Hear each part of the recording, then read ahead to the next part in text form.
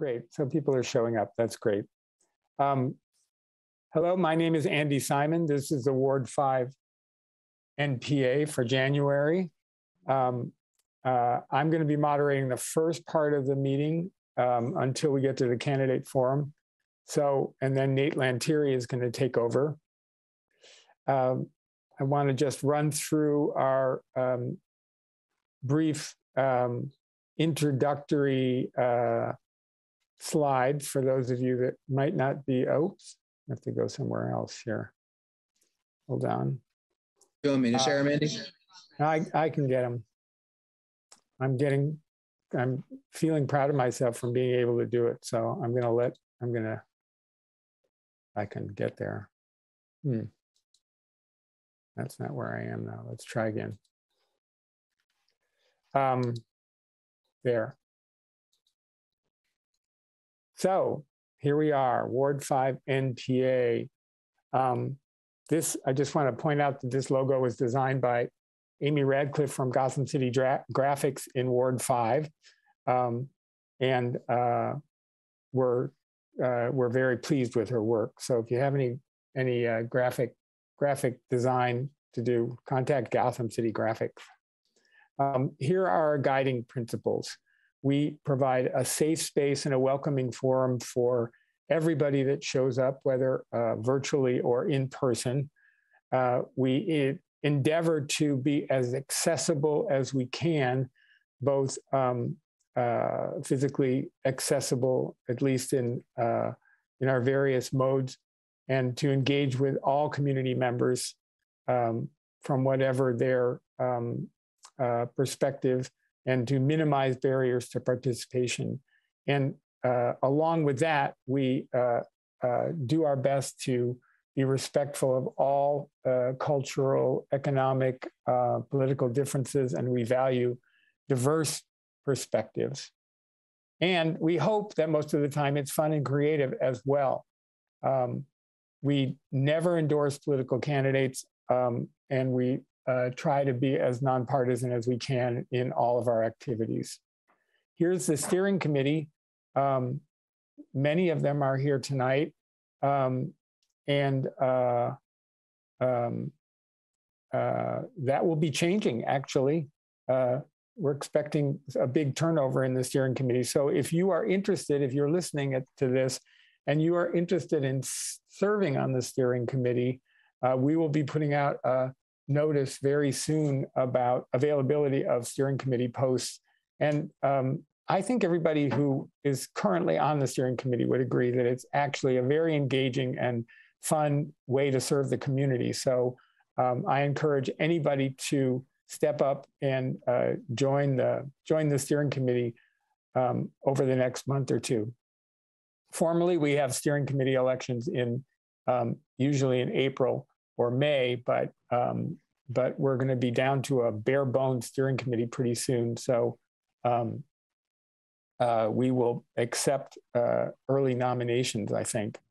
I'd like to thank Sam Heinrichs, who's there on site, anchoring the space for us at 645 Pine Street, and has been doing a great job as CEDO liaison for the NPAs. Thank you, Sam. If you're not familiar with a Zoom webinar format, you can go down to the bottom and, or sometimes to the top, I guess, too, and raise your hand. You can unmute. You can start your video if you don't have video, and that will get you oriented. If you're ever having trouble, speak up, and we'll try to help you get going. The agenda tonight, we're going to have public forum. That's usually scheduled for 20 minutes. Excuse me. We are going to do a brief election of the Ward 5 representative to the Community Development Block Grant Advisory Board. Then we'll have 2 candidate forums, starting with school board and then city council. And then Brian Pine or someone from CEDO is going to talk to us about their proposal for a ballot item of downtown tax increment funding to do the Great Streets makeover of Lower Main Street. Here's our web page. Yeah, I added this. We'll come back to this one. This is just to okay. You added that. Okay. I snuck that in there. So didn't tell you about it. Public forum is going to open now, and here are our brief ground rules. Please say your first and last name when you start talking. Let us know where you live, Ward 5, or your street name. If you have an affiliation, if you're speaking from some organization, please identify it. We're trying to limit people to 5 minutes max, and I, as the moderator, will let you know when 4 minutes is open. So public forum is open. I know Bill is here to speak at public forum, and why don't you go first? Cool. Yeah. Thank you. I really appreciate having the opportunity to speak with some folks. My name is Bill Morris. I live on Scarf Avenue. My family and I have been in Ward 5 for 8 years. Before that, we were up in the New North End, but I've lived in Vermont most of my life. And perhaps more pertinently, for the past couple of years, I've been working as an elections official. I think I've probably seen many of you folks at BED on election day. But I'm here to say that I am running for the post of Inspector of Elections. This will be voted on town meeting day, and I would appreciate your support in seeking that position. And I'd just say I'm running as an independent because I think it's essentially a nonpartisan position. It's about making voting as easy, as smooth as possible. But that said, I do have a platform. I think that the things that I've seen over the course of the pandemic with voting accessibility have been absolutely wonderful. The universal mail-in ballot system and the citywide drop boxes have absolutely increased voter turnout, and that's something that is of great importance to me as a citizen, seeing an engaged electorate. And I think that a summary of my platform for this position is just to say I think voting should be as broadly available and as easily accessible as possible. And I think from the position of Inspector of Elections, I'd like to take the responsibilities on that can drive that forward. So if you think anything similar, if you agree with my general sense there, I would appreciate your support on town meeting day. And I think this might not be the moment for it, but I'm also happy to take any questions. And my email is bill@billmorris.io if you want to hit me up there. But otherwise, thank you for your time. I hope I've made it in under the 4 to 5 minute range. You actually have 2 minutes left if you want to say anything. No, I'll spare folks. I think I mentioned this at a candidate forum earlier, but I'm fortunate in this case that Inspector of Elections has a very narrow portfolio, an important one, but a narrow portfolio. And I think I've already expressed how my general sense of it. So thank you again for your time, folks. Thank you. Thank you very much. So who else is here for public forum?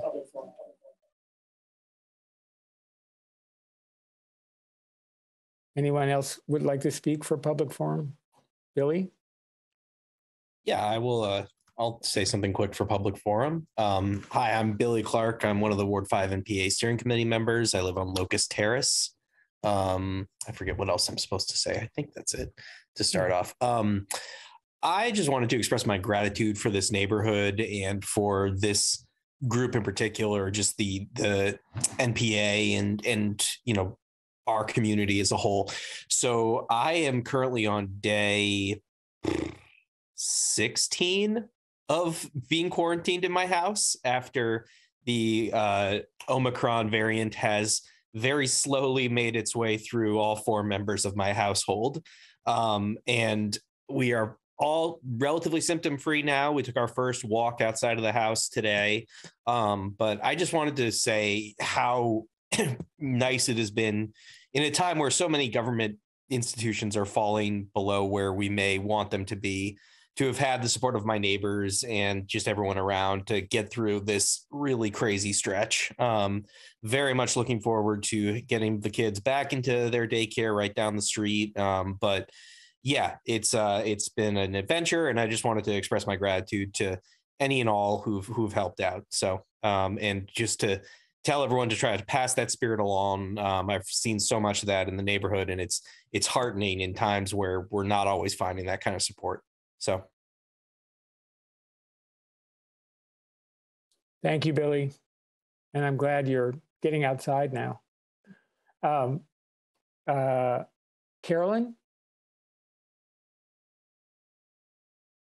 You have to unmute, Carolyn. I see your hand raised. There you go. I just wanted to know how many inspector of elections we have per ward. Is it 1 or 2 or 3 or 4? It's actually 3, and they're on a rotating electoral cycle. So one position is up this year. I think there will be another next. And there's also a ward clerk, Michael Healy, who administers the entire system. That's also an elected position. I'm not sure when he's up for re-election. So we just have one opening now. Right, exactly. Okay, thank you for running. Yeah, for sure. Okay, that's it. All right, I didn't understand this panelist thing that someone was asking for. Okay, that's all right. You were asking about us to be a panelist or something? It's just so you could speak, Carolyn, and show up. Oh, okay. Thank you. Michael, did you want to add anything to that about the ward clerk or the inspector of election position? I'll only add that Bill has been an amazing part of our team, and I hope people will elect him so we can keep doing it for 3 more years. Good plug. Anybody else for public forum? Oh, Joe, you want to go? I'll raise my real hand. Sure. Okay. I'm just going to comment that there had been some emails that we got as a steering committee about street lighting. There was a street lighting project that moved in through the Addition neighborhood. I think Lyman and Richardson was the most recent spot. And just some thought that it got a lot brighter. And the Burlington Electric Commission met last week, and there was a presentation about the street lighting and some discussion that followed that might be interesting to folks. So I'll make sure that the YouTube video link is in the minutes. But if that's something that you've been keeping an eye on, those projects are going to continue to move through, various neighborhoods. They've definitely been to my block, I hope that they can push some of the light levels down personally, but we'll see what happens as that process moves forward. They're kind of adjusting their targets, I suppose. So hopefully they'll adjust the targets. We need a little bit of community feedback. Can I ask you a question about that? Sure. What has been, when you've been talking to BED, what has been the rationalization of the rationale for increasing the light level? Well, there is a specification. What is it? The Illuminating Engineering Society, IES specification that's being followed. There's different classifications of roads. Like out on Shelburne Road would be a higher light level than in the middle of, say, the grid of a neighborhood. So that's part of it, but there actually is a number for the average amount of light hitting the sidewalk and the average amount of light reflecting off of the roadway, and also the minimum of each of those that they try to sort of, because there's lighting fixtures and they try to balance it out across the entire area. So they're trying to follow that, but the questions are, maybe we could do a little bit more follow-up on measuring afterward. To make sure that those modeling targets were actually hit. Because I think in some cases it's a little bit uneven. But I'm putting a lot of my opinion into this. Unfortunately, I shouldn't do that. But if you're interested in this topic, I'll share that, and then we can potentially have DPW Burlington Electric in the spring is what I was hearing. Might be a good time, and they could present on what's coming up next, and if anything has changed as far as these levels. Thank you. Oh, that might have been 4 minutes. Sorry. No, that was a great explanation. Nate, did you want to say something? Sure thing. Hi, everyone. Nate Lantieri. I live on Pine Street, and I'm also on the steering committee. But in my life outside of this world, I work at CVOEO on their housing advocacy team. And I just wanted to plug 2 resources that exist for folks, whether you would need to use them or someone you might know. They're really great housing stabilization instruments that are available both for renters and for homeowners. For renters, the program is called the Vermont Emergency Rental Assistance Program. It has some pretty flexible guidelines in terms of who is eligible for it. It's really just an income-based thing, but the income levels are pretty high. And regardless of if you owe back rent or even if you are just trying to, kind of stay stable in this time, it's able to pay for up to 12 months of your rent and your utilities as a grant. So in Burlington, where housing is so expensive, this could be like a really, really significant thing, especially for low or medium income families. So that again was called the Vermont Emergency Rental Assistance Program. That's being run by the Vermont State Housing Authority. But if you'd like some assistance with an application, CVOEO, which is actually in Ward 5, it's a Ward 5 nonprofit on South Champlain Street, can assist you with applications in that. If you are a homeowner and need assistance paying for either mortgage or back property taxes, as well as utilities and a few other sources too, there's another program called the Housing Assistance Program, also known as HAP, or it might be Homeowners Assistance Program. Regardless, the acronym is HAP, and it's being run by the Vermont Housing Finance Authority, VHFA. Both of them great resources. VRAP has been rolling for a little while, so the process to get into it's a little bit smoother. The Homeowner Assistance Program is a little bit newer, so there may be some kinks at this early stage, but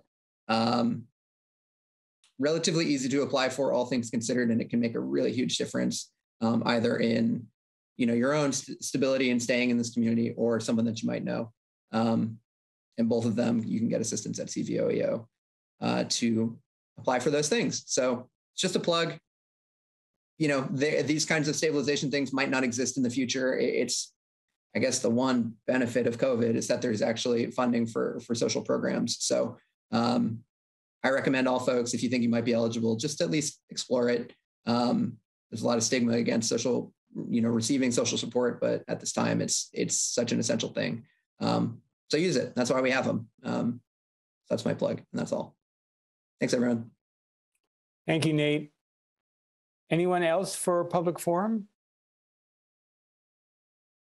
Please make some noise or raise your hand. Well,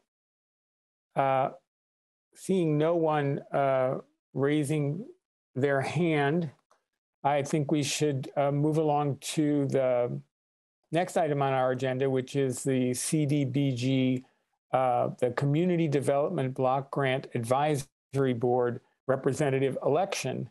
We've so far had 2 people who have expressed interest in the position. This is a position, a volunteer position that serves on an advisory board that distributes federal money that comes in as a block grant into Burlington, divided up by the advisory board. And it's a very important job with some responsibility for showing up to meetings, which I assume are virtual these days. And Nancy Stetson, who's here today, has served the last 2 years. Thank you, Nancy, serving on that board. And last last meeting, Nancy did a little explanation of what that entailed and what the benefits to you personally are, which I guess is not in a monetary sense, but in a sense of public service and learning about how the city works and how these funds are distributed. Is there anyone else besides Ilona Blanchard and Nate Lantieri who've expressed an interest already, who is interested in putting their name forward for this position? So, not seeing anyone or hearing anyone.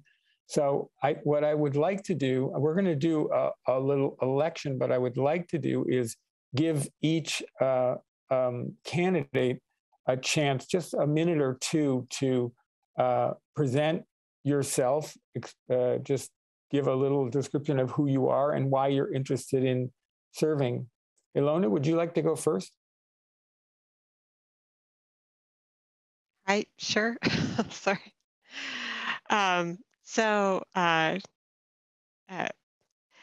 Sorry, I feel like I'm terrible at this, and I'm so Ilona Blanchard. I've lived in the city of Burlington. I work for the city of South Burlington in community development. I've lived in Burlington since 2012, and in Ward 5 since 2013. We live on South Champlain Street. I have a strong interest, obviously, in community development. I've actually spent CDBG funds, so I'm a little bit familiar with the program, but especially I'm very supportive of the types of initiatives and projects. They can be used for both capital and for community operations of community organizations, of those types of supporting those types of outcomes. And so I was interested because I have not been involved in the community as much since I've moved here, more just on my street and with my neighbors, but not so much on a broader scale. And this seemed like a good opportunity to very sort of start to give back to the wider community in an area where I do have some knowledge, but also would learn a lot, definitely, from about what's going on specifically in Burlington and the particular needs of the greater city of Burlington, and be able to contribute in terms of helping to look through applications and evaluate them in terms of each other. Thank you very much. Yep. Nate, would you like to tell us who you are and why you're interested? Sure thing. Hi, everyone. Nate Lantieri. I've been a Burlington resident since 2015. I've been in the South End since 2018. And for the past few years, and pretty much like my whole adult life, I've really just been so fascinated with the way that this like massive, I always think of it in this metaphor, this massive ship that is a city, what goes into actually steering the wheel of like, what is the machinery behind making this place work? However, I've never really seen behind the curtain of what that machinery actually looks like. I've kind of been tangentially getting involved in different ways, through the past few years in just kind of various community development related things. Starting with, I studied community development in school at UVM, and did my senior thesis on the Burlington planning system. And that was kind of my first taste of really getting involved. And through these past few years, I've kind of been trying to figure out ways to just get behind that curtain. I keep getting back to this curtain metaphor, and it's not really going anywhere. So yeah, that's really it. I've never been in a position where I'm actually helping make the decisions on how money is spent in this kind of urban planning world, this urban development world. I've always been at the grantee stage. So kind of getting that perspective change.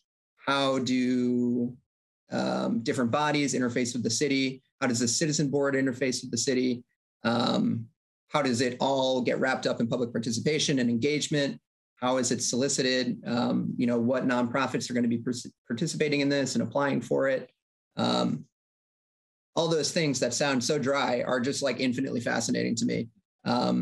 So really, I'm just hoping to serve on this committee to, one, get that, I can't leave it, peek behind the curtain, see what's going on, and just to kind of continue giving back to this place that I've really loved and have, just kind of tried to find ways to continue to give back to it because it's given me so much. So if I got your support, I'd really appreciate it. And, but it sounds like we'll be in great hands regardless of who ends up on this committee. So thanks, everyone. Thank you, Nate.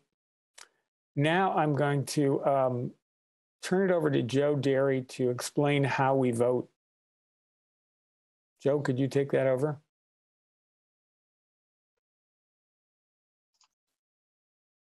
Are you there? Yes. Okay, great. Yeah, sorry, I meant to unmute before I did the screen sharing clicking. All right. So I guess I don't have screen share on, but that's a pretty big font. What we'd like to do is there anyone other than our CEDO rep in the room on Pine Street? I guess there we could have like a paper ballot is what I was thinking. Of course, I'm not there to help.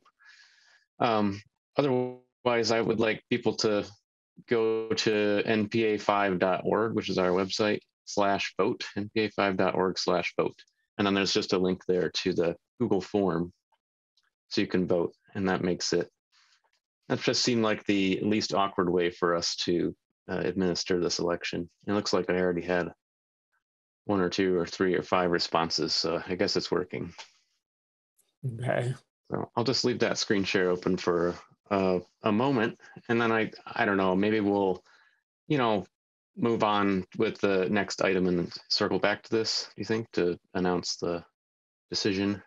Well, let's give people a minute because I'm going to vote too, Okay. just to get to that site and see if anybody has any troubles with it. The form.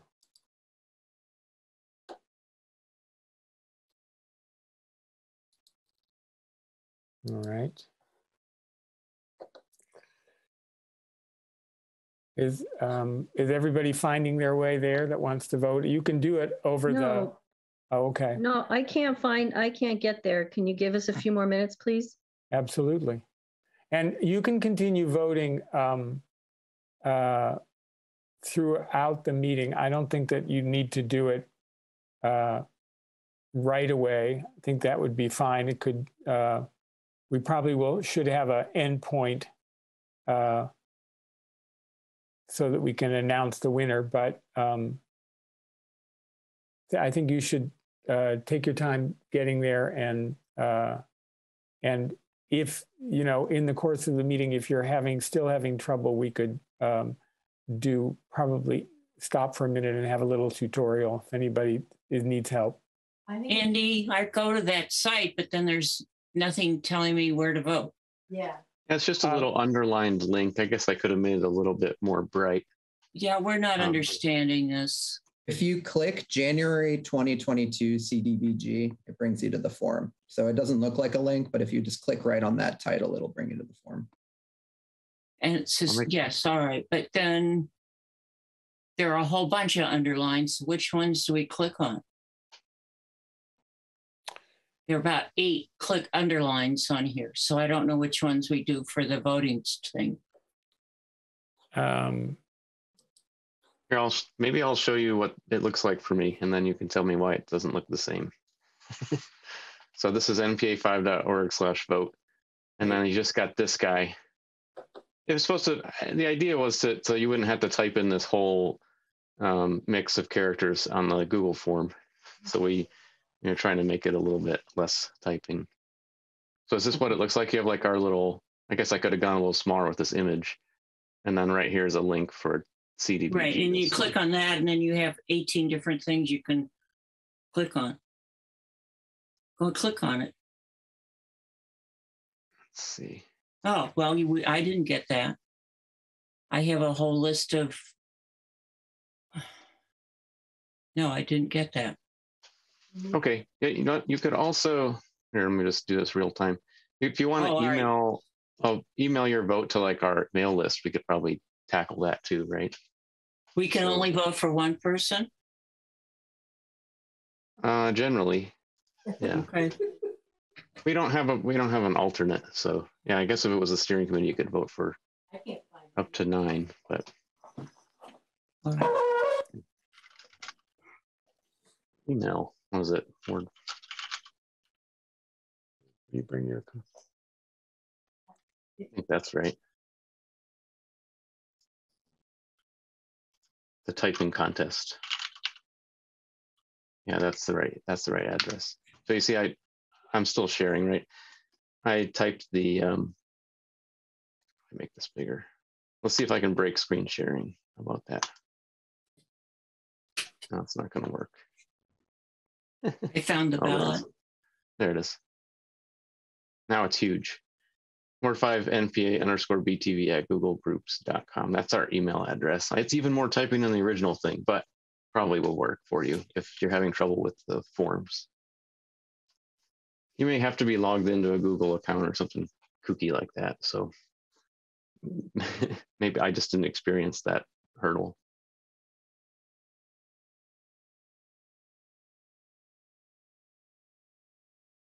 So Andy, how's everybody doing? If anyone needed that email address, go ahead and do it that way. Otherwise, you can use the form. And let's give it I think we should just like go through the next agenda item and then circle back, maybe 1 or 2 items, and then come back to announce. Okay, let's do that. And if we need more assistance, we'll go to that. Right, or you can just email that. If you want to, you can email that list for assistance to the extent we can figure out how to help you in this. It was easier when we just tore up little pieces of paper and just be like, pass them around. Yeah. All right. The next item on our agenda is candidate forum. And get rid of this. Sorry. Oh yeah, Joe, can you stop your screen share so we get off that? Thank you. And Nate, in his many roles tonight, is now going to be the moderator of the candidate forum for school board and then for city council. Thank you, Nate. Of course, and thank you all for joining us tonight at our Ward 5 candidate forum. It should be a really interesting conversation. Get a chance to hear from school board candidate as well as some city council candidates. Just as a reminder, town meeting day is on March 1st, first Tuesday of the month. I'm pretty sure it's the 1st this year. It is, in fact, March 1st. And ballots should be coming out in mid-February. So be on the lookout for those. That's why we're doing this so early. Traditionally, the NPA candidate forum is in the February meeting, but timelines change. So we change with them. We're going to start out with our school board forum. From my understanding, there is only one announced school board candidate in Ward 5. And I would say if you happen to be a school board candidate and you're on this call and you are not yet announced, now would be a great time to do so. So otherwise, we're going to just go forward with it being one candidate in this forum. So without much further ado, I can introduce our school board candidate, and that is Lucia Campriello. She'll be joining us for this forum tonight. And typically in these kind of settings, we would have a little bit of time for back and forth, but because she is the only candidate, it's going to be a little bit more of an abbreviated session in terms of that. So just in terms of layout, we're going to start with a 4-minute opening statement where Lucia can kind of just run through whatever she would like to. And then we have some more targeted questions that have been solicited from you all. So this is a reminder to all folks who are joining us tonight. If you ever see a chance to get engaged, if you ever see a chance to ask a question of your candidates, typically on Front Porch Forum, fill it out. It takes just a minute, and it helps us out, and it helps kind of, create more of this community sense as we're going through these things. So with that, Lucia, the floor is you. Oh, before that, I'm going to pause one more time because I see Andy is raising his hand. I just wanted to add that I did confirm with Jordan Butterfield at CCTV that they are also going to have a candidate forum for the ward city councilor and school board positions. And the date hasn't been announced yet because of the fact that the deadline for candidacies hasn't expired yet, hasn't happened yet. So there will be at least one other opportunity, a formal candidate forum to listen to the candidates for the two offices. Great, thanks, Andy, for that. And be on the lookout. We'll, now that we have this as a heads up, we'll post it on front porch forum once the date is finalized. So now, without much further ado, I'll pass it to Lucia for your opening statement. Awesome. Hi, everybody. Thank you so much, Nate, for the warm welcome. Andy, you as well. Thanks so much to my friends and colleagues on the steering committee for hosting this conversation. And thanks to you all for choosing to spend your time in this way tonight. As Nate and Andy said, my name is Lucia Campriello. I have lived in Burlington South End for about 6.5 years now. My husband, Joe, and I moved to Burlington when our oldest daughter, Angeline, was 15 months. She's now in second grade at Champlain Elementary School. And our younger daughter, Sophia, is 4.5. She's finishing up her last year of pre-K at Pine Forest Children's Center, which is just down on Flynn Avenue in our neighborhood as well. So some of you might know me from my service as steering committee member on this ward's NPA, or as a board member at Generator, which is the makerspace over on Sears Lane, where I chair the fundraising committee. And before COVID, spent a lot of time in that space doing some very cool things. I also serve as a board member with the Vermont Association for the Education of Young Children, where I participate on the finance committee. And professionally, I'm the Chief Engagement Officer at Let's Grow Kids, where I lead our organization's fundraising campaign to resource the work it takes to transform Vermont's 0 to 5 childcare system. Oh dear, am I still here? Okay, yeah, great. We can still hear you. Sorry, I just got a funny Zoom message that I had been signed out, and that is likely because we have had just a rotation of book buddy sessions with grandparents all week. Well, we've had some outages in our childcare, but good, glad to know I'm still here. So upon learning that Mike Fisher planned to step down as our ward's school board commissioner, I reached out to him to learn a little bit more about the role. And I have to say, after my first cup of coffee with him, my initial reaction was, whoa, this is an even bigger job than I realized, although I was fully prepared to hear him describe it as incredibly hard work and also very rewarding work. He didn't totally scare me off. I was still curious. And so I began chatting with friends, neighbors, community members, community leaders, a handful of board members who are currently serving, really to learn more about the work and also to hear what's on the horizon for the district. So Mike and I kept having coffee. I continued my listening tour, and I also spent some time reflecting on what motivates me and brings me joy. And I landed on two things. Of course, from a very personal perspective, my own children are a big part of this equation. But more broadly, my commitment to children and also to supporting vulnerable populations has been central to my career over the past 2 decades in a variety of ways in several sectors. And secondly, I'm motivated by a challenge, like my current job, for example, where I'm leading this $50 million fundraising campaign to resource Let's Grow Kids' mission, which is to change policy and substantially increase public investment in Vermont's childcare system. This is something that no state in the country has achieved for its children. It's incredibly challenging work. It's motivating and it's rewarding all at once. So it's really with a passion to serve, a commitment to children, and being a parent of now almost 2 children in our public school system that I see no better time than now to raise my hand and run for Ward 5 School Board Commissioner. So just to close, I want to thank Mike Fisher for his service over the past several years and also for his support throughout my campaign. I'm also grateful to many neighbors who've shared their time and insights with me over the past several weeks, and I look forward to continuing to meet many more of you along the way. And then again, I'm grateful to you all for being here tonight and for the conversation that we'll have together. Thanks. Thank you, Lucia, right on time. And if I do this, it's backwards, dang it. I'll still do it anyways, and you'll be able to tell. It'll be enough. Thanks, Nate. It'll be enough. Yeah. So it's normal. It's normal for us. It's mirroring it on your end. So it looked normal for you. Good to know. Okay, that's weird that it does that, but we'll roll with it.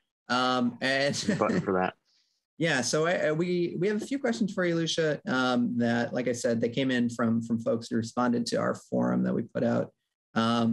So we'll go through these and, about 3 minutes on each of them. That kind of gets us right at the time that we're looking at. So the first one for you is, what do you think are the 3 biggest challenges ahead for the school board? And then how will you contribute to dealing with them? So it's kind of a bigger question, but we're leading off with it. Great, thank you.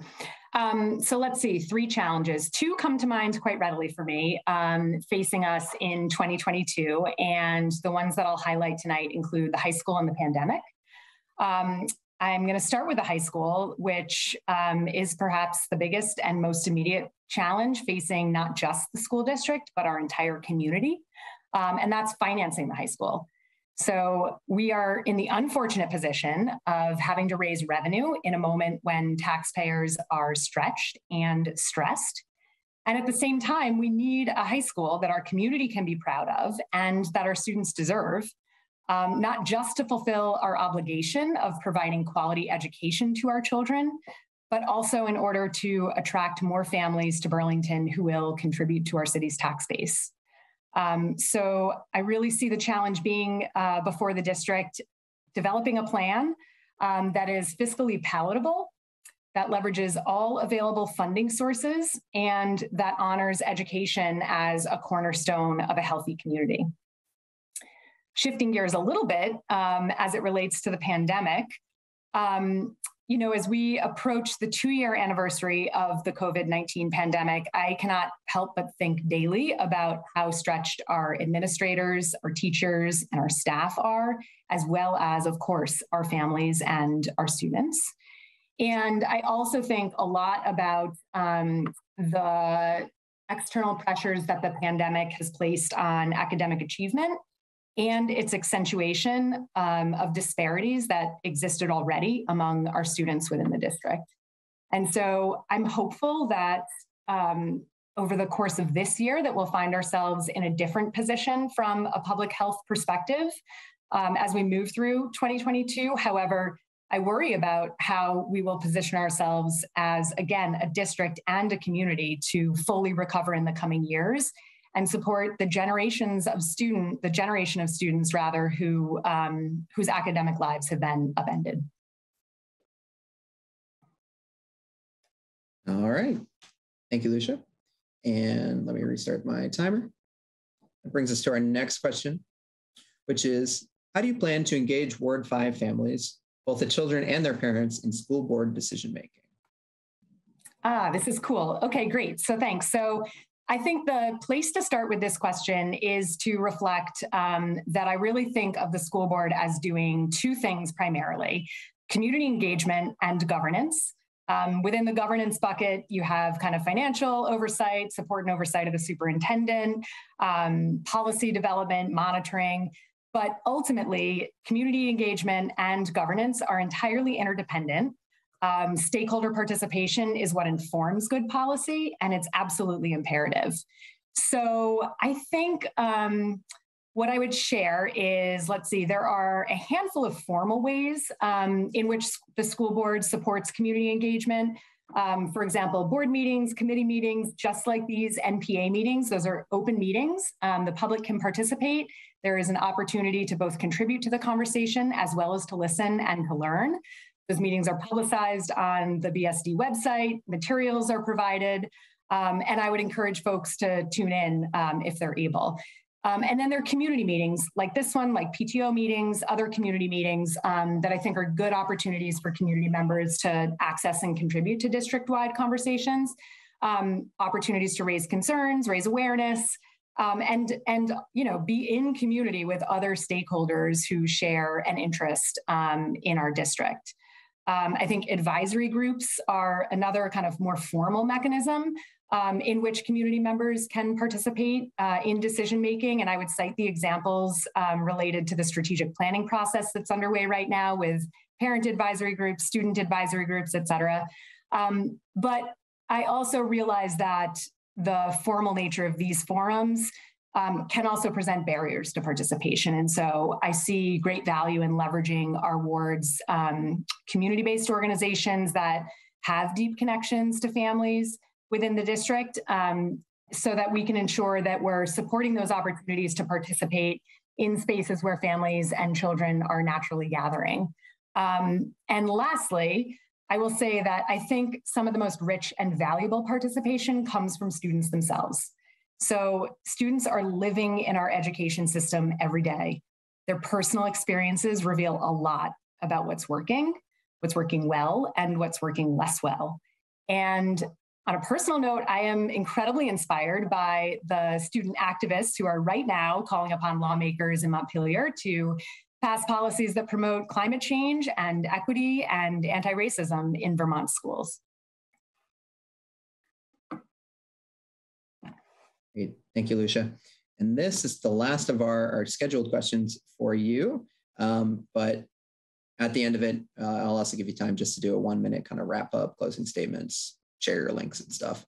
So this is kind of a combination of a few questions we put together around pupil weighting and funding for schools. So how will new Vermont pupil weighting formulas affect Burlington? And from your perspective, what needs to be done at the state level to more equitably fund our schools? Okay, so the first thing I want to do is acknowledge that I am not an expert yet in education finance policy, and it might be a high bar to aspire to become an expert, but I sure will try. I am learning a ton, and I'm really eager to continue to learn. So what I can offer now is really that the pupil weighting factors report of 2019, which was commissioned by the legislature and researched by folks at UVM and also at Rutgers, basically concluded that Vermont doesn't currently recognize the actual costs of educating some of its students, including those who attend smaller schools, who come from under-resourced families and households, who live in rural areas, and for whom English is either a second language or their English language learners.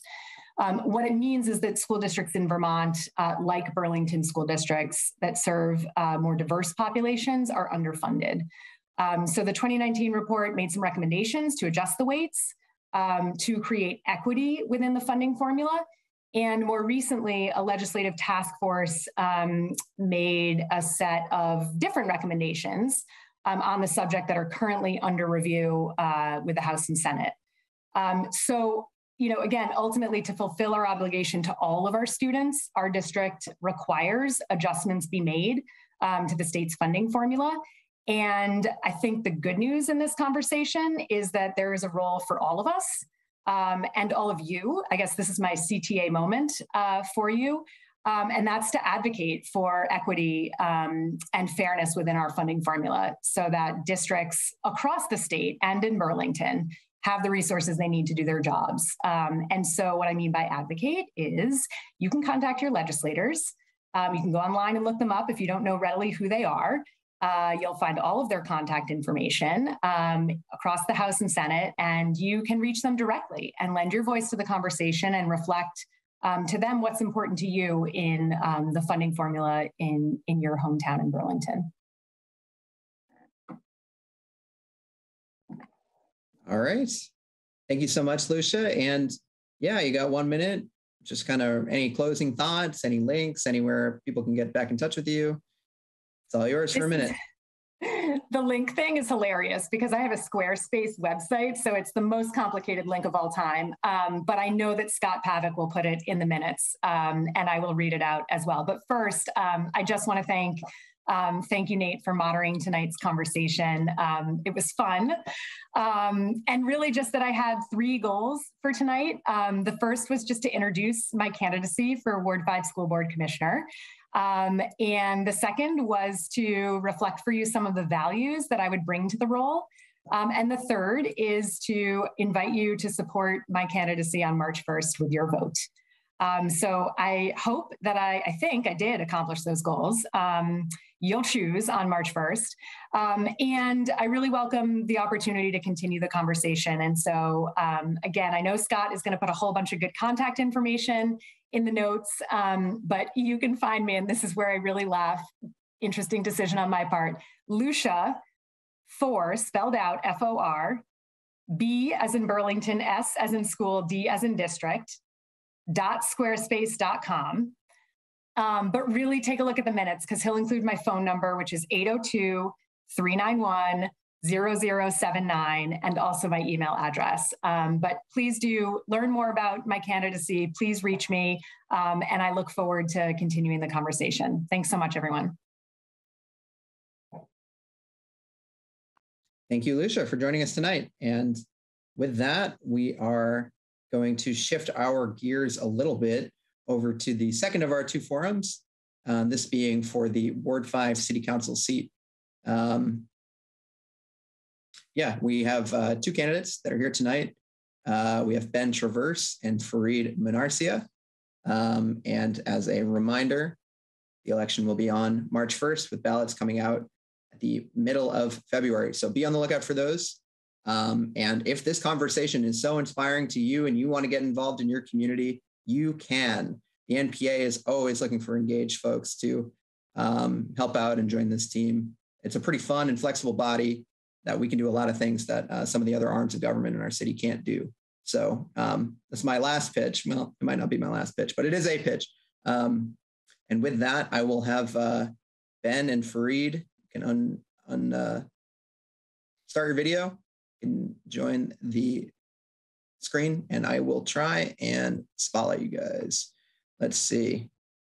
So that's 1 spotlight, and here is number 2.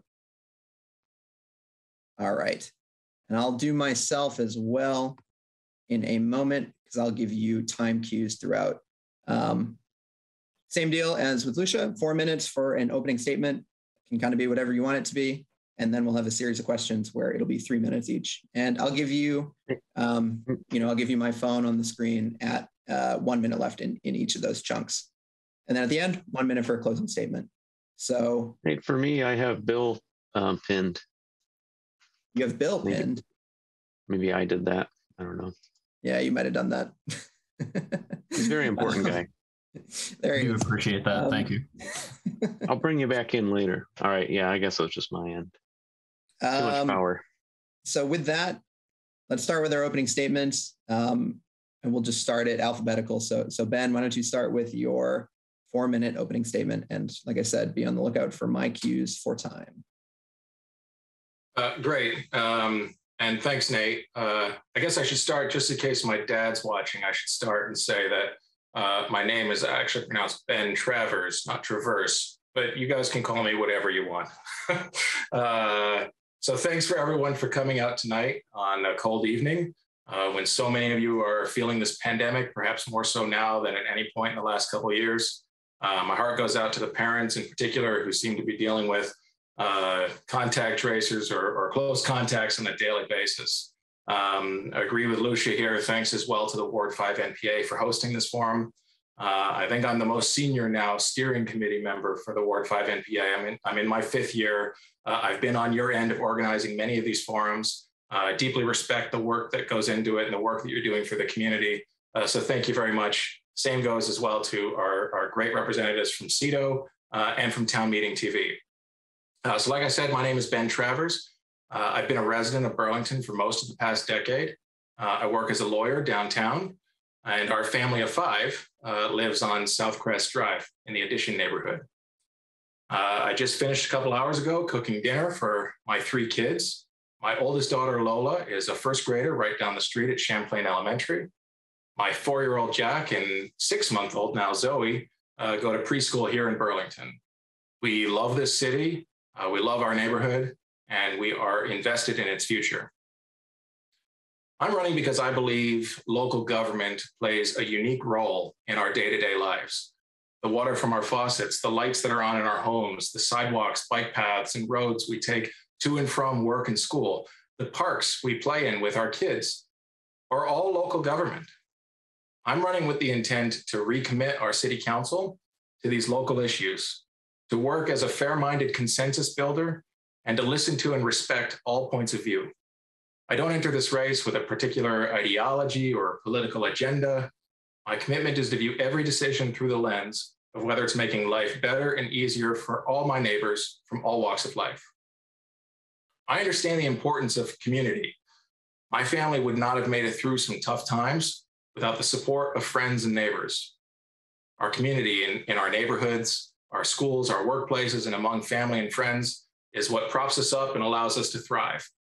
In Burlington, I'm driven to serve that community that makes this city so great. This is why a couple of years ago, I joined the Burlington Parks Commission that I'm now the chair of, to be a better steward of our outdoor spaces. It's why 5 years ago, I joined the steering committee of this neighborhood planning assembly, where I've worked with my colleagues here to, I hope, from your perspective as neighbors, build more open and inclusive spaces for community dialogue. It's why a number of years ago, when I was a renter in the Five Sisters, I joined the city's Housing Board of Review to assist tenants and landlords in resolving security deposit disputes and to uphold minimum housing standards. It's why during the pandemic, I've regularly delivered food and other essentials to neighbors throughout Burlington. I look forward to discussing the issues tonight and as the campaign moves forward, such as issues related to housing, affordability, how we can help our houseless neighbors, how we can ease the tax burden placed on Ward 5 neighbors in particular in the wake of the recent citywide reassessment, how we can help families find more affordable quality childcare, how we can continue to make public safety reform in a responsible manner, still founded in racial equity and justice, and how we can expand upon opportunities to have community-driven projects in our parks. Finally, I want to say hello to my friend Fareed. Congratulations, Fareed, on getting the Progressive Party endorsement. I consider you to be a friend. I hope you feel the same way about me. I've appreciated our dialogue over the years. Look forward to our discussing the issues tonight and keeping that dialogue going forward through the campaign and thereafter. Thanks very much for having me. Thank you, Ben. So Fareed, it is your time for an opening statement. You have 4 minutes. Hi, my name is Fareed. I've lived in Ward 5 in the Five Sisters for most of my life. I am joining this race as a volunteer for an electoral campaign project to bring more direct democracy to Burlington. We have a set of charter change that we would like to present to all the voters, and we would like your support and your signature so we can vote as a city to incorporate some of this direct democracy mechanism into our elections in November. I believe that Burlington is a very unique community, and I feel blessed to have been living here most of my life. I do know there are a lot of incredible things going on in the community. And although we are now facing multiple challenges with the pandemic, with climate change, and all these other major things going on in the world, as a community, we have what it takes to not just survive, but also to thrive. I do think participation is key. And whenever there is important conversation happening, such as this one, where decisions are made, where visions are discussed, the first thing we should always do is to look around the table and see who is not there, who is not present, whose voices are not being represented. And I think we could do much better as a community on that front. I'm running to promote direct democracy. Burlington is an outlier in Vermont in terms of voters' ability to propose solutions and to make to enact policies that are popular using majority rules. So please take some time to check out our website. There are 2 charter change that we want to put on the ballot for the November election, and we will be collecting as many signatures as we can on the town meeting day. So please check out propositionzero.org and peopleforpoliceaccountability.com.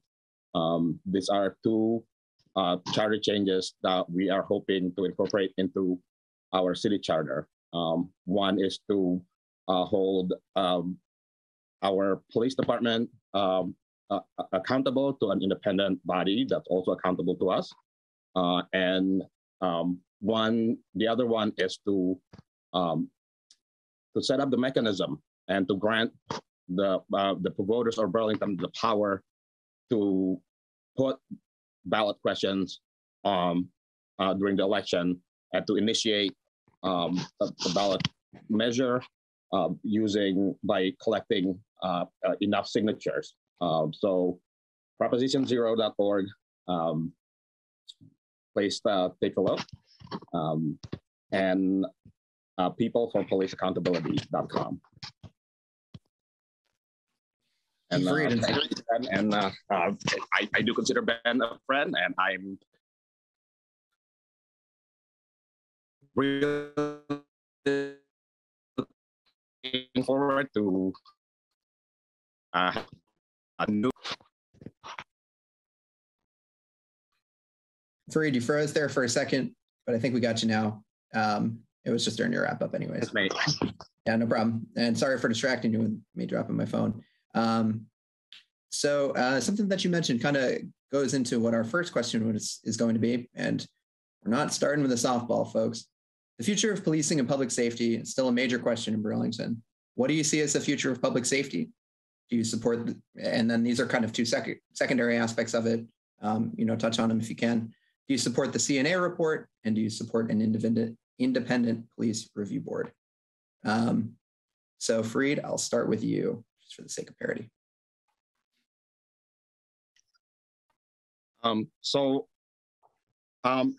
I've heard the mayor say that he would like to be able to live in a community where the police is no longer necessary. And I do think most of Burlington share that sentiment. Unfortunately, I do think there has been a loss of trust in our law enforcement.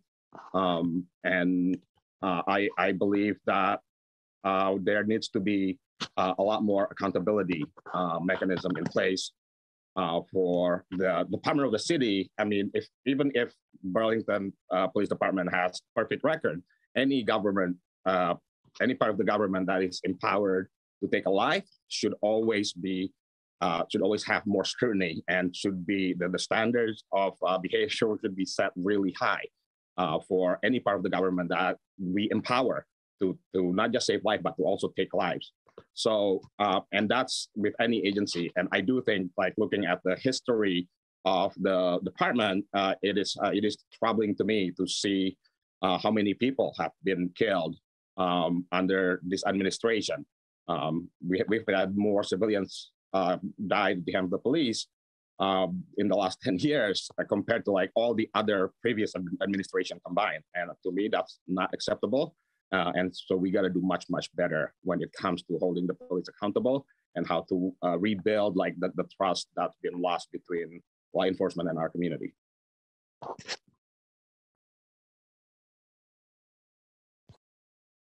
All right, thank you. And Ben, same question. The future of policing and public safety is still a major question in Burlington. What do you see as the future of public safety? And then as an aside, do you support the CNA report? And do you support an independent police review board? Great. Thanks, Nate. So in talking about policing and public safety, I think it's important for me to first acknowledge that my lived experience is different than that of many of our neighbors. And I think when we look at policing and look at public safety, it's important that we put ourselves into the shoes of others who have very different lived experiences than my own. I do not agree that law enforcement is unnecessary, but what I do think is that securing our public safety requires a comprehensive approach, considering all of our diverse communities, that does not rely completely on law enforcement. I think that we've put law enforcement in a position to do much beyond traditional police work, and we need to find ways to change that.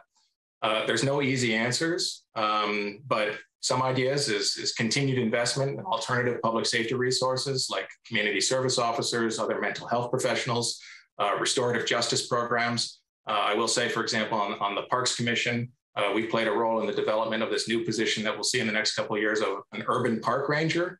It'll be an education-driven position in our parks under the Parks Department, not the police department, to the end of also enforcing rules and regulations in our parks. I like the idea of alternative resources like that. You asked specifically about the CNA report. The City Council, in a bipartisan fashion, ended up voting in favor of that. If I was on the City Council at the time, I likely would have shared that vote. But we don't have a police chief right now. And I think we need to restart the effort to hire a highly qualified police chief who will ensure that we recruit, retain, train law enforcement officers dedicated to our community and committed to eliminating bias in policing. I'd also agree with Fareed to the extent that I'd like to explore how to best establish an independent body with the authority to fully investigate claims regarding law enforcement. And finally, if you don't mind, because I think public safety, when we talk about public safety, it's a broad issue that goes beyond just policing. I just want to take the opportunity to note that I think we could also invest in innovative approaches to prevent opioid overdose and recommit our community to saving lives lost to that other endemic in our community.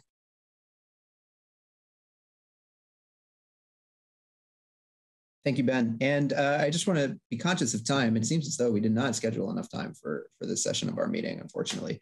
Brian Pine, I see, is on our call. Would it be okay? You could even just do a raised hand or a thumbs up if we went just a few extra minutes on this. I see that he unvideoed or turned his video on. That's a thumbs up. There it is. All right, so we'll go. Does 8:20 work, Brian? That's a second thumbs up. So we'll go until 8:20 for this. And that means I get more questions to ask you all. So shifting gears a little bit, but what can city government do to support and ultimately house Burlington's houseless residents? With that, I will start with you, Ben.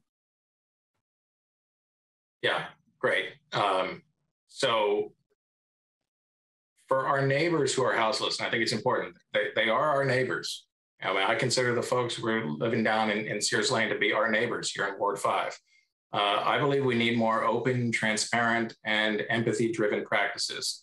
I know Fareed did a lot of work with the folks who are living down in Sears Lane, and I think that the folks who are living there and our other houseless neighbors around the city deserve a whole lot more empathy as we provide diverse supports for individuals that have differing needs. So again, I think a comprehensive approach is necessary to actually achieve housing first for all. So some ideas are for the short term, creating and identifying additional emergency housing options based on the state's hotel-motel model. But that's not a long-term solution. We need to dedicate more significant resources to the development of more long-term stable housing with appropriate resources. I think we also need more low barrier or no barrier housing. And for those shelters that currently exist, we need to provide them with resources to ensure that folks can stay there, that they don't have to leave with their belongings during the day and return in the evening. I support the creation of a position, full-time position in the city, a housing advocate, to address the houselessness crisis and to end homelessness in Burlington in partnership with other community organizations. And look, this is not just a Burlington issue. Like so many issues, this is an issue that's felt in not our community, but all of our surrounding communities. And to do more, I think we need to work closer with federal, state, and regional partners. I think I saw Representative Bloomley on here. I know that she's dedicated to this at the state level, and we need to be working with those partners to do more on the issue. Thank you, Ben. And Fareed, same question, which is, what can the city government do to support and ultimately house Burlington's houseless residents? I think you begin the question kind of saying this was somewhat unrelated to the first question, but I see the question of public safety and housing actually is to be very interrelated. I first found out about Sears Lane and the homeless encampment about a year and a half ago. There were some discussions about how to remove them in a humane way. That was happening, but there was not much involvement by the community members, the neighbors who are renters, and definitely there was no involvement by the people who are actually living at Sears Lane. And I saw that pattern repeated over and over again. When I first learned about Sears Lane, there was 4 people living there. And over a year and a half, like the city made promises about how they're going to come up with a solution for Sears Lane. But none of those promises has materialized, where when the city also closed down all the other encampments, everybody then ended up at Sears Lane. So we went from 4 unhoused individuals living there in July 2020 to what we saw 2 months ago, where there was like almost 2,000 people living there. I do think housing is a human right, and I've heard people in charge also say that, but it's hard for me to reconcile why, like, if we have so many people who was making the decision actually profit off of housing, how can that be a human right? And I'm not sure what the answer is. I do know Boston, new mayor recently took a different tack with their homeless population. Like, they actually started building these tiny homes that ended up costing the city about $6,000 per individual. And to think like how much money we actually gave out, for example, to the police officers, $10,000 each. Like, we actually could have housed every homeless person in Burlington for that much money, and probably save money in the long term.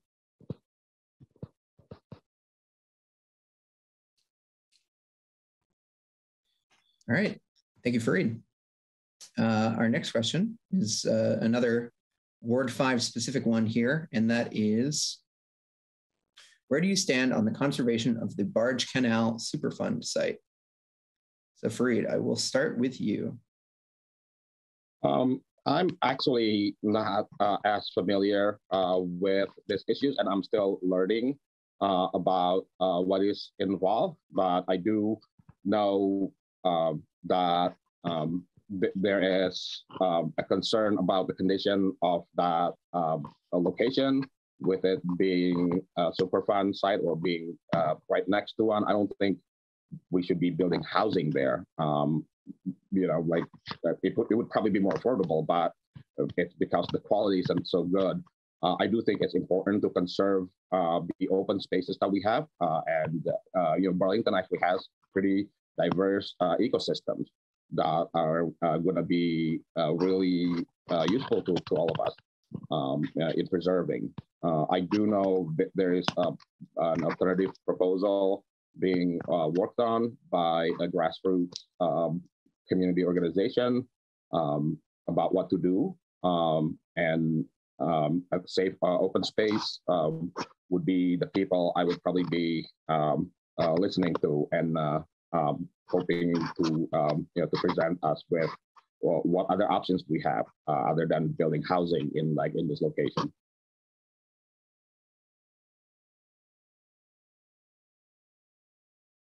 Thank you, Fareed. And Ben, same question. And that is, where do you stand on the conservation of the Barge Canal Superfund site? Yeah, so I've become pretty familiar with this issue, not nearly as familiar as folks here like Andy Simon and Ruby Perry, who've done great work through the Save Open Space Coalition to put together, I think now over 500 signatures of neighbors who are seeking to conserve that space. As I mentioned before, I serve on the Parks Commission. They came to the Parks Commission with that petition, and we invited them to come and give a great presentation at our last meeting, and enjoyed to hear it and enjoyed to hear the vision of that group as what that space can be. Admittedly, I need to learn more. I mean, I know it's a super fun site, and I know that it's a brownfield site, and I need to learn more about the extent to which any development of that parcel beyond conserving it is even feasible given the condition of it right now. I know there's some folks in our community who say that it is. I do believe that Ward 5 can play a particular role in addressing the housing shortage in Burlington. And I do think that there could be targeted amendment of our zoning ordinances to allow for more development of certain areas of Ward 5 to allow for the construction of more housing and for the development of more affordable housing. But I don't think we can do that as a blanket approach for all of the South End or all of Ward 5 even for that matter. And I don't think we can really make any progress on deciding how, if at all, to amend zoning ordinances until we've really engaged in robust community dialogue on the issue. We've had multiple meetings and meetings really where the city comes in with a blank canvas where we meet with neighbors and hear community values and take in those community values, including those held by those folks who want to conserve that space before we make any decision as to how any area of Ward 5 should be rezoned or developed for further housing. Showed you my time, but you didn't need it. All right, so this is our last of our regularly scheduled questions. So again, 3 minutes on it, but we're gonna do one bullet point question after the fact. We'll see what that means when it gets there for just some quick brief responses, and then you'll have just a little bit of time at the end to figure out where folks can find you after. So the last of our regularly scheduled questions is, if elected, how will you balance your own views with that of your constituents and other councilors, particularly when they differ? So let's see who would be first. Ben would be first on this one. Yeah, so is this a bullet question, Nate? We're supposed to be quick? Full time on this one. Full time, okay, all right, good.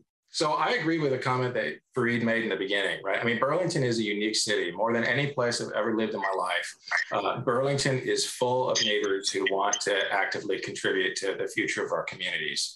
And we need to ensure, particularly as city councilor, as representative, we need to ensure that our neighbors have available avenues to contribute. And I agree we need to do better to ensure that everyone has a seat at the table.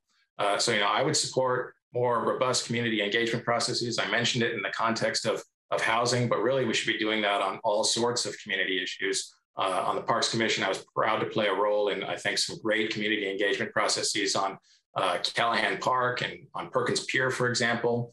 And those processes, through multiple public hearings, through meeting with different constituency groups, changed my initial views as to what was important and what was valued in those parks. So that's specific to those parks, but I would bring that same mindset to my role as city councilor. I also think we need to do better about bringing public hearings into the community to hear more voices rather than expecting community members to come to Contoy's Auditorium or to log on just in the evenings to Zoom if we continue here. And finally, the city has this great program called the Trusted Community Voices Program. It's a new program that was set up here in the last couple of years or so. And it's built with the intention of working with people who are already trusted voices in different diverse communities around the city. If I was city councilor, I'd love to work with Fareed, for example, on the People's Kitchen, because I know that they are a trusted voice in many communities that historically have not had a voice in a lot of city decision-making.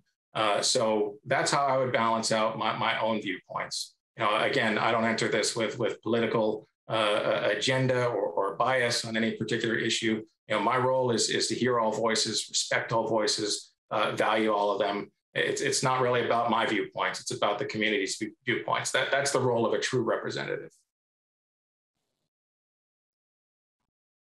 All right, thank you, Ben. And Fareed, if elected, how will you balance your own views with that of your constituents and other councilors, particularly when they differ? I honestly don't have a good answer to that because I do think I do share the frustration that most Burlingtonians have with City Hall, especially as we were facing these challenges the last couple of years. Well, I feel like the City Council, as it stands now, the way it's set up, the form of the way we make our decisions, there is too much power being concentrated in too few people. And what I mean by that is, first of all, like the City Council is not going to be representative of Burlington because it's a pretty self-selecting group. Like only people who can afford to run will run. Even the NPAs, most Burlingtonians don't show up at the NPAs because they can't afford to. So I do think, there's a role for elected officials to serve as a convener of the different voices in our community, the different interests that our larger city contains. And I do think it is time for Burlington to catch up with the rest of Vermont and actually give voters more power.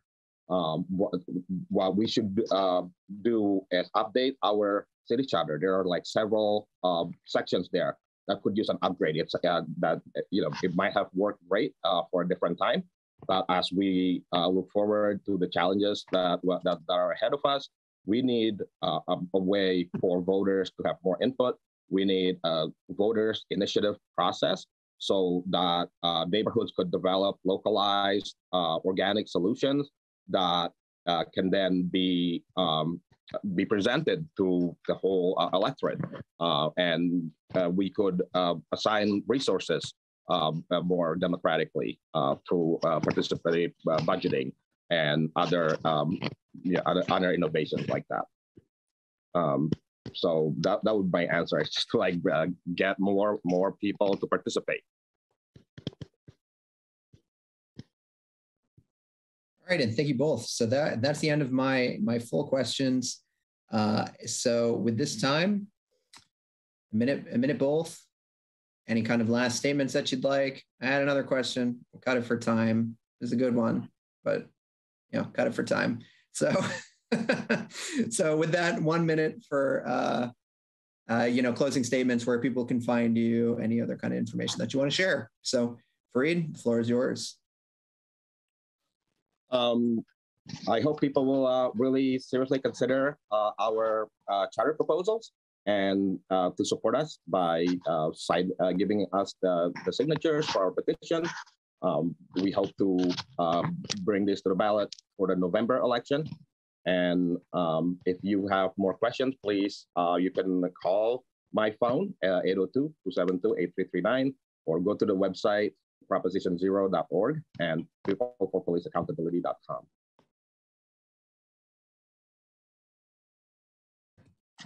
All right, thank you, Fareed. And Ben, time is yours. Yeah, thanks, Nate. Thanks to everyone who showed up tonight. Thanks again to the Ward 5 NPA for hosting, to CEDO, to Town Meeting TV, and thank you, Fareed, again for the discussion. I'm sure you and I will continue to talk as the days and weeks, months move forward. Since I've announced my campaign here, I've been really lucky to receive some broad support from a number of folks in our community, like Representative Tiff Bloomley, Representative Gabrielle Stebbins, former Representative Mary Sullivan, and our city councilors. I should take a moment to note, whether you agreed with him or not on every issue, Chip Mason has volunteered a lot of his time and service to our community over the years, and just want to take a brief opportunity to thank Chip again, whether you agree with him politically or not, for his service to our community. I hope that you all will join in supporting my campaign as well. You can reach me at Ben Travers, my name on the screen, at gmail.com. Everyone's given their phone number, so I will too. You can find me at 802-357-2055 or at bentravers.com. And I look forward to keeping the discussion going. Thank you both for not only joining us tonight, but also for being willing to serve our community. You know, it really is a big ask, not only to, potentially serve as a city councilor, but even to just do this process of running. So thank you both for keeping things strong and engaged in our community. And I'm sure that whoever comes out of this in the end on March 1st, we will be served well. So thank you both. And with that, let's see, can I unpin you? I will. So there's one spotlight removed and another spotlight removed. I just got to remove my own. All right. So with that, we get into our final agenda item of the night. It is a also town meeting day focused spot, and we are going to be joined by the director of CEDO, Brian Pine, who will be speaking on some potential changes to the downtown TIF district. But I'm seeing a hand raised from Carolyn. Yes, Carolyn? Would you kindly at least post everyone's phone numbers? I didn't catch them. Yeah, sure thing. Those will be in our minutes, which are have been taken so well by Lucia for a long time, and she has passed off that duty over to Scott for this month. Those can be found at the CEDO website for the NPAs. They typically get posted within about a week of the event. Can you put them in, is there a chat we can do? Unfortunately, there is no chat in this function. Okay. Based on just the way this webinar form works. Thank you. They will be in the minutes, so be on the lookout for those. And with that, I will pass the mic over to Brian. Thanks a lot, Nate. And we really appreciate the opportunity to be here tonight. I'm Brian Pine. I am the director of the city's Community and Economic Development Office since last June. Before that, I was a Ward 3 city councilor. And a few years before that, I was at CEDO for a little over 18 years. And before that, I was a city councilor. So I sometimes have to remember what role I'm in here. But right now, I'm hoping that in a few minutes here, I can at least go through some slides and give the NPA, you have almost 50 people here, so it seems like a pretty good turnout tonight, but provide you with enough information to pique your interest, answer questions, and direct you to places where you can get more resources. So the topic tonight, and I'm going to ask for the permission to share my screen because I'm going to run through some slides. So Sam, I think you're on. I would also ask if Laura Wheelock could be promoted to a panelist. And I want Laura to be here because she's my colleague from the Department of Public Works as an engineer who knows this project, every aspect of this project. So when I say this project, it's often referred to as the Great Streets Project for Main Street. And we'll go into the slideshow here momentarily. I am going to share my screen. Sometimes I'm a little clumsy at doing this, so bear with me. All right, I think I've got it. Looks like you can see my screen. Do you also see the video portion of my screen where all your faces are as well? I never can tell if that's there, but I'm going to push that way over to the side. Maybe I can even get it off of there. Hide thumbnail. There we go. So here we are tonight, and I want to start with a basic overview of what we're going to cover quickly. Basics on what TIF is, approved TIF projects that are already approved for our downtown, and what we're proposing to go forward on the March ballot if the City Council agrees, and then open this up for some questions. So what we start with is a basic description that there are two TIF districts, and TIF, tax increment financing, is essentially an economic development tool that emerged across this country, and Vermont has had a statute that allows for TIF districts for at least the last 2 decades. And the idea is that you finance, you cover the cost of public improvements in a designated area of your community, and you make those public investments with the knowledge of private development that will increase the value of the properties within the district. You capture the increase in value only. You don't capture the original tax value. I have a diagram that will go into this a little bit more, but I want to at least start with that basic. You capture the new growth in value that results from the public improvements that are made by the city. You then use those increased values, the increased taxes coming from the properties within the district to cover the payments to repay the bond that you've incurred to make the initial investment. So it's a little bit circular, but we have a diagram that I think will help in a few minutes. The waterfront TIF was created first in the 1990s, and that runs all along the waterfront. Here you see it in kind of a magenta color, and it does have a slice that goes right up that includes the entire property that includes Macy's, the former Macy's, the current Burlington High School, the parking garages, the hotels and the Westlake housing that's in there, as well as what the City Place property and the properties that go right up to Church Street in that area. So that's the waterfront district. This is the downtown TIF district. So this is really an important distinction. And the blue hatched areas here on the map are the downtown TIF district. So just for background, this district was created by the voters of Burlington in March of 2012. However, it was approved as a concept at the Vermont Economic Progress Council, which is the state body that decides and makes essentially approves both TIF districts and TIF bonds before they're issued. They review them. And so VEPC will refer to it as the Vermont Economic Progress Council allowed or enabled our TIF district, which started in 2011 with voter approval in 2012. We first incurred some debt in 2016, and I'll talk a little bit about that in a minute. It was a $10 million bond for public improvements in our downtown. We have until the end of March of next year, so a little over a year from now, and to incur additional TIF debt. After that, we don't have any ability to basically finance public improvements using this tool. We could go to the voters and seek a tax bond increase through regular taxes, but TIF, again, is a way to fund public improvements without using additional burden on today's property taxpayers. So it's all about the new increment that results within that district. I know it gets rather wonky, but I'm trying to give it at least enough description for folks. So the final year that we retain education fund increment is 2036. After that, all the tax value goes back to the two taxing authorities, the Ed Fund at the state level to fund the statewide education program, and at the city level to fund city services. So that's essentially how the model works.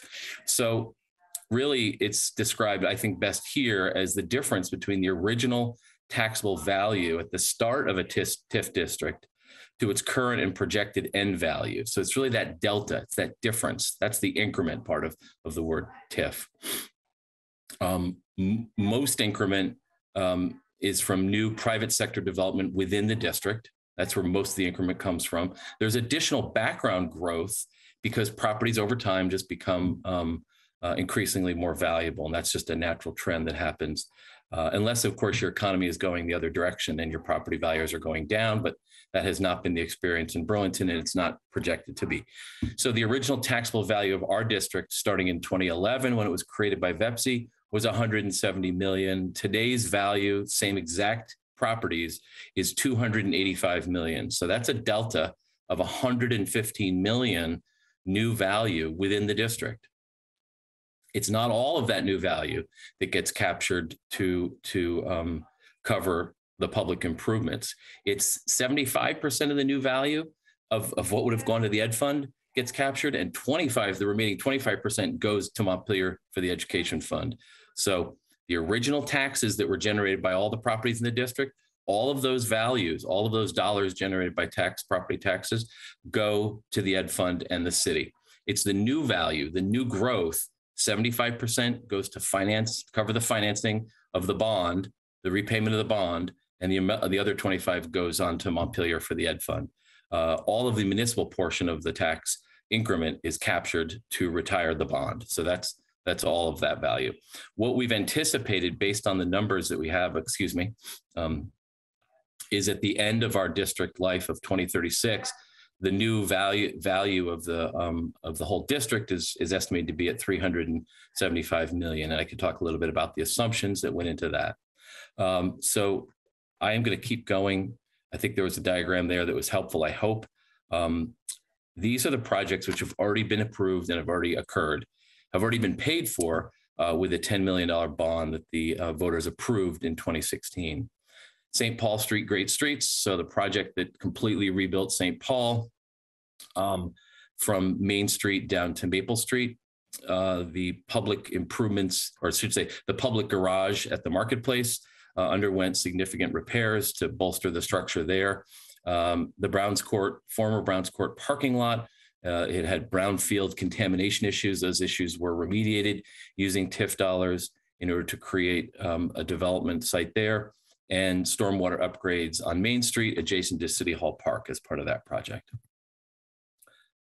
So just to highlight what we're proposing here, we have from South Union Street, which on this corner is Memorial Auditorium, running west all the way down to Battery Street. So it's the 6 blocks that we're seeking to get approval for. However, we already have voter approval for the 2 blocks right in the middle. So the blocks that run from Church Street down to from Church to Pine are already approved by the voters. So we're really looking for, we kind of have the meat in the sandwich already, but we need the slices of bread on either side, I guess is the best way to describe that.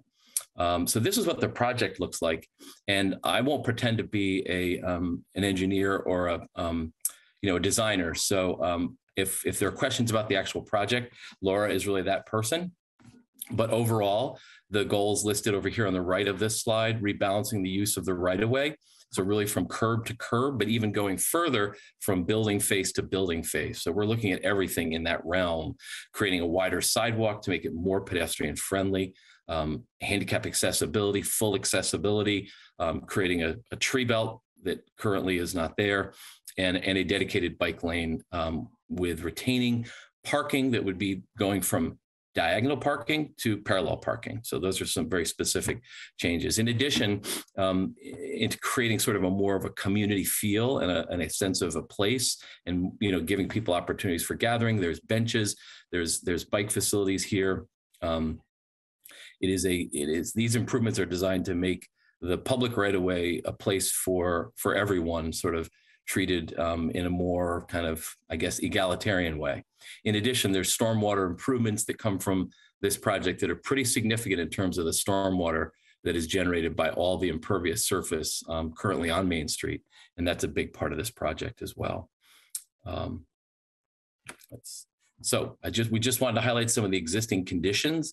Existing conditions are the term used in sort of projects engineering and the planning and design world. Things on Main Street are, it's not it wouldn't meet anyone's definition perhaps of a blighted area in the traditional sense of the word, but it is a very tired piece of public infrastructure when you look at the conditions of the green belt, some of the sidewalks, curbing. You've got some failures at key pedestrian points such as the crosswalks and the ramps to the crosswalks. You have very significant issues with accessibility in front of storefronts, and all of these improvements, all of these deficits in our infrastructure are intended to be addressed. So that's the scope of this project. An additional piece of this project, which some of you may already know this, but there's a very large ravine that runs through Burlington that originates really way over near Riverside Avenue and runs all the way down to, I think it's ultimately might end up in Anglesby Ravine in the South End. You can see on the map here, there's a fuchsia line that runs through the Fletcher Free Library behind the fire station. and then over to the parking lot, through the parking lot at the corner of Main and Winooski, and across Main Street over to what used to be the Hood plant, and then down 230 St. Paul, Decker Tower. So it goes that way. The idea here is that in order for us to get private sector development on the corner of Main and Winooski, we need to relocate this sewer line, because it's a real risk in terms of public infrastructure to build a significant sized building, which would be suitable for this location, given that it's the core of our downtown. But there's really some, clear engineering assessment that says that putting a building there with the sewer line through the ravine is a recipe for real problems. And so the idea here is this project would also entail a relocation of that portion of the sewer. So the ravine sewer would be moved, is at least the concept here. There's some alternatives about relining it potentially, but I don't think that's as realistic. We don't know that yet. So more work needs to be done to determine that part of the scope of work.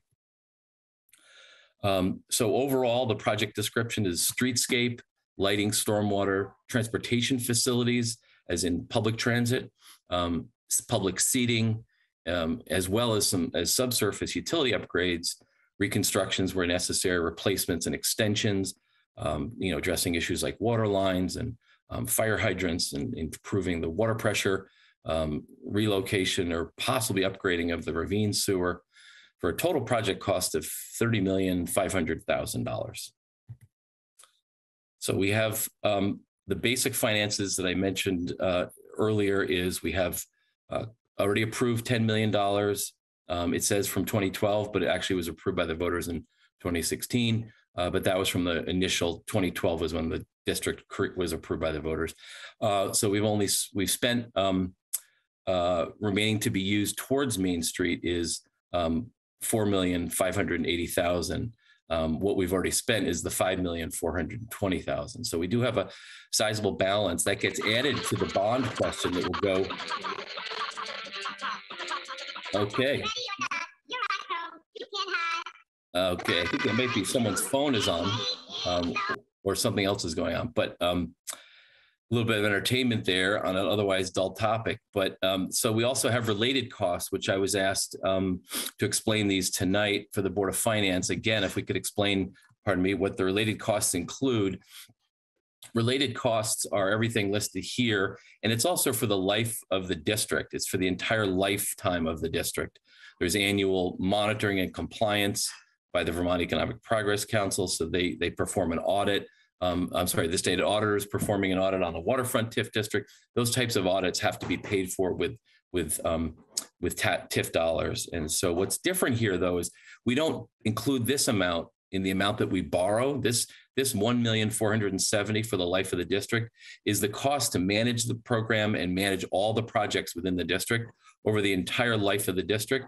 But it's funded with the annual revenue that comes from the incremental growth in the tax value. So rather than borrow the money, because VEPSI has said, we don't want you borrowing money to cover these costs, but you can use actual increments. So it's essentially cash flow from the district.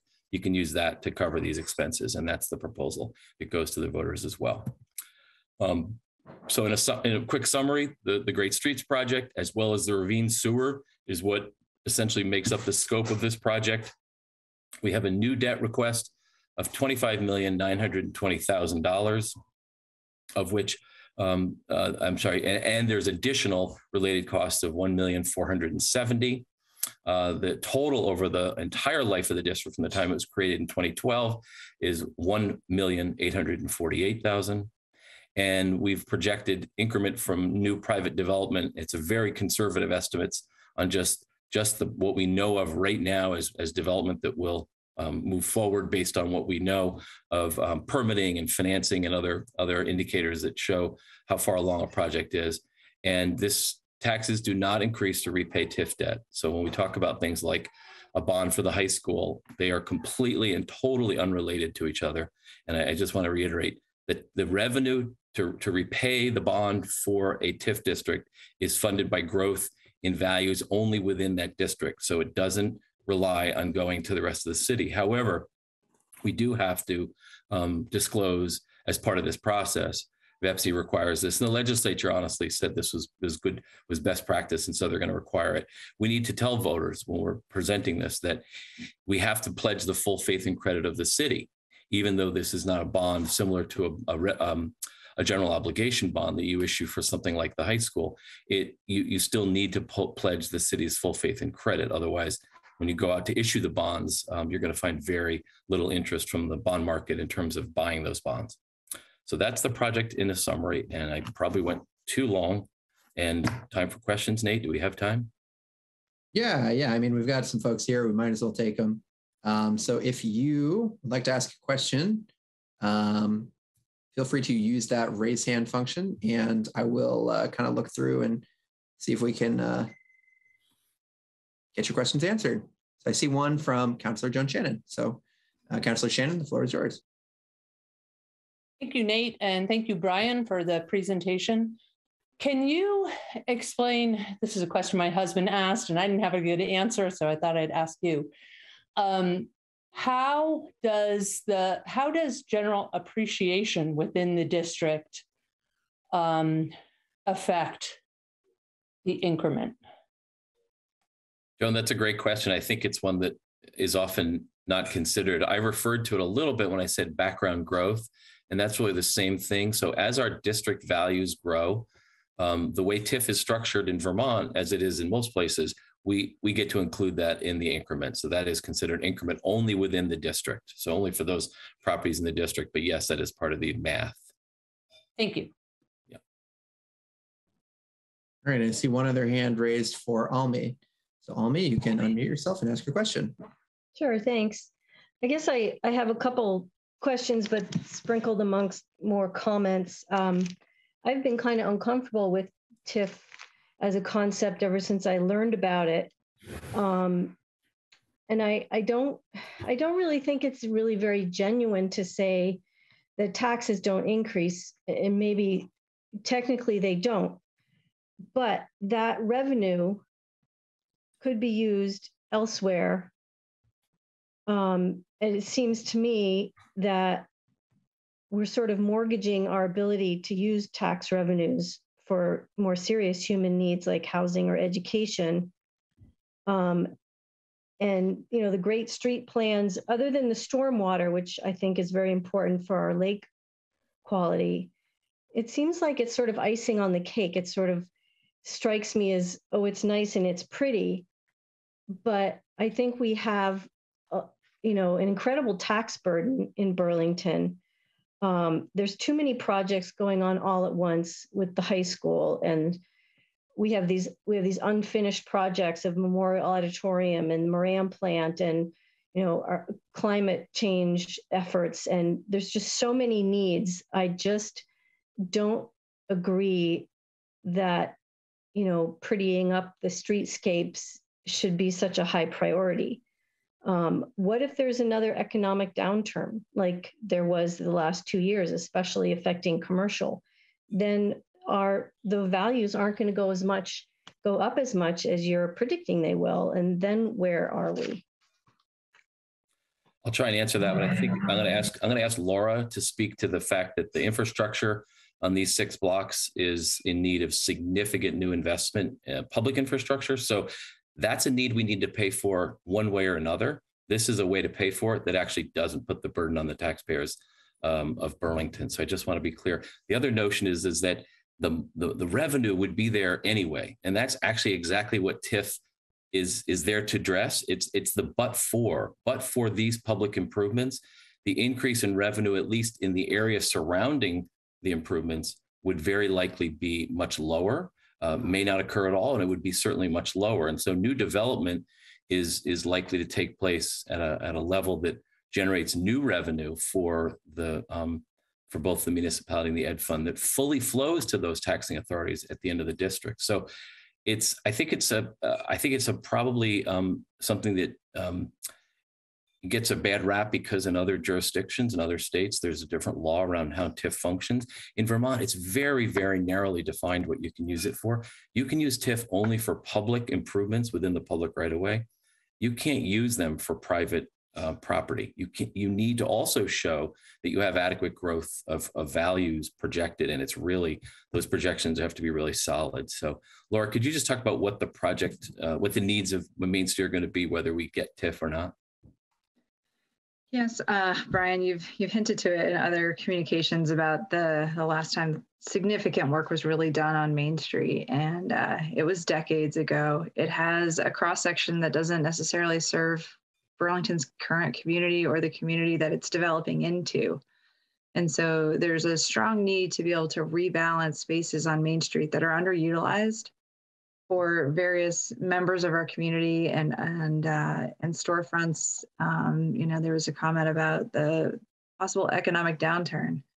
Throughout the last 2 years, we've used space within the right-of-way of the downtown to keep our businesses going and to provide spaces for our community members to be outside. That is really one of the fundamentals of this project. That's maybe the icing on the cake, is that it provides a harder streetscape that can infiltrate stormwater through the whole thing, but it also provides more space that we can use. And again, the photos speak for themselves. The condition of Main Street is old, and the other funding options are a lot more challenging to talk about.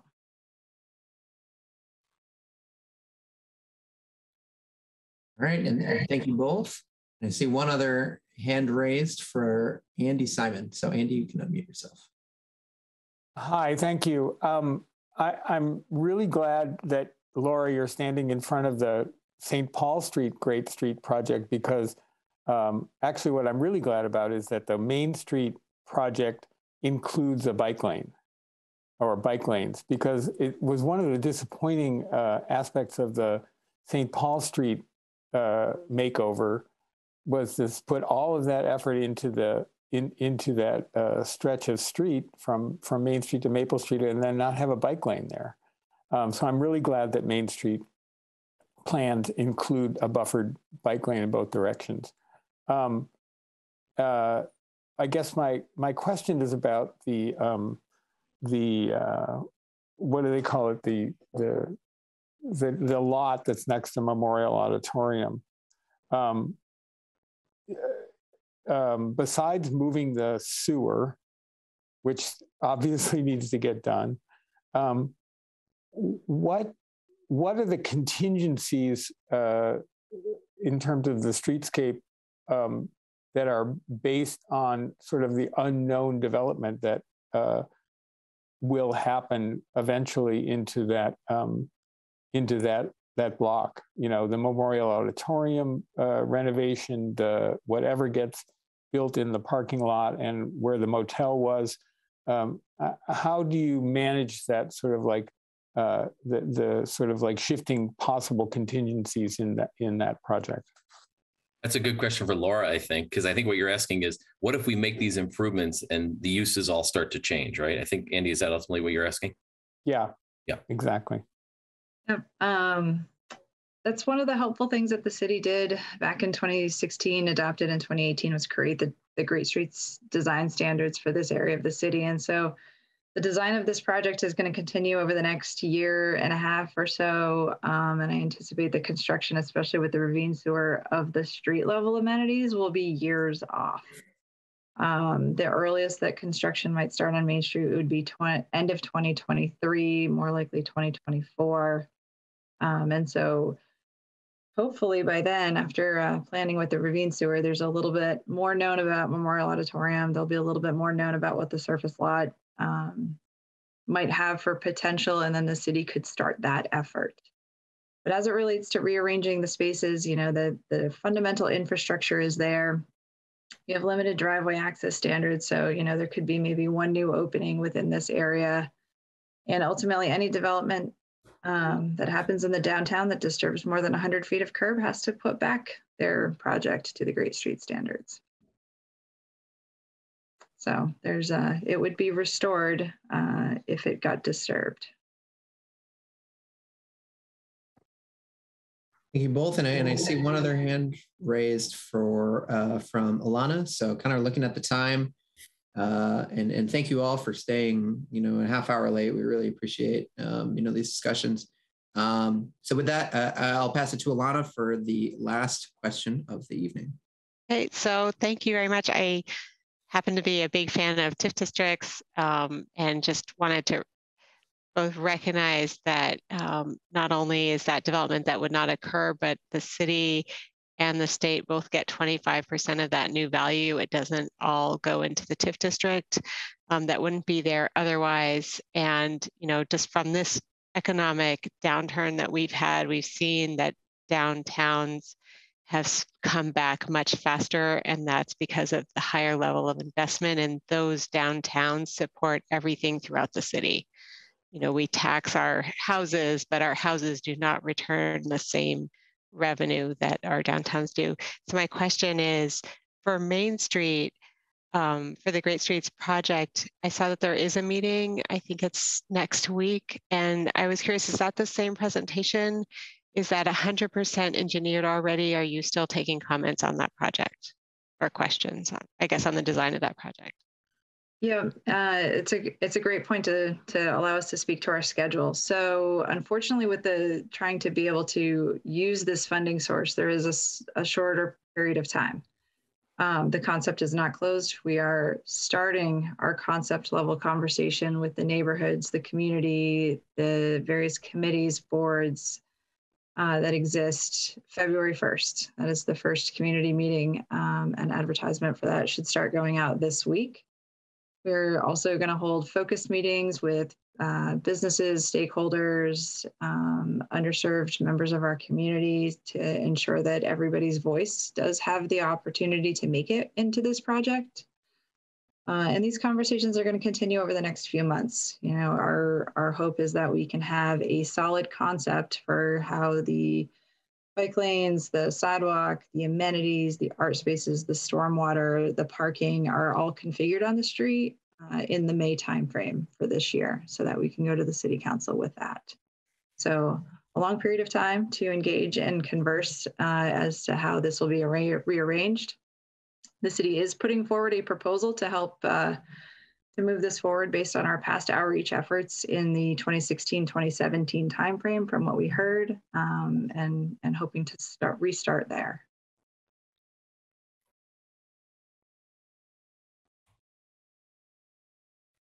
All right. Yeah, we hope to be back next month if that's if there's time. Yeah, I think that we have you in pencil right now on February. So if you'd like some more information from Lauren from DPW, be sure to join us on, I believe it is, let's see, the third Thursday is, I'm looking at April, February 17th. So if you'd like some more information, you can join us then. Brian and Laura, thank you both for joining us. Do you have anything? If I could, Nate, I have one final thing to say, and that is just that the comments from Almi really made me, reminded me of one important point, which I think we made, but I just want to make it again.